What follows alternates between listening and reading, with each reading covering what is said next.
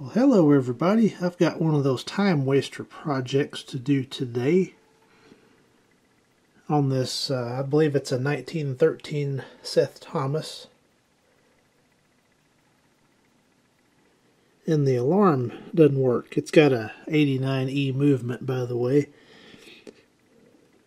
The spring is sprung in the alarm. And I just happened to find another one on eBay with a good spring on it.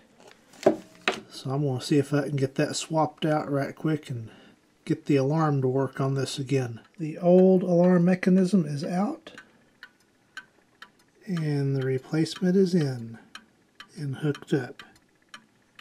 Let's see if it works.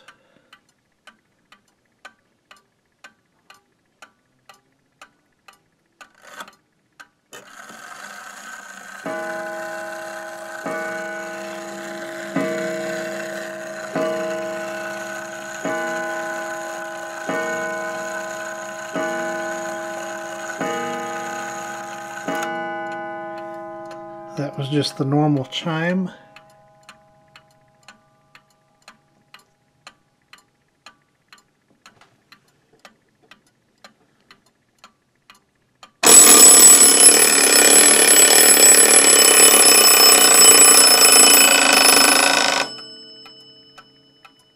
How about that?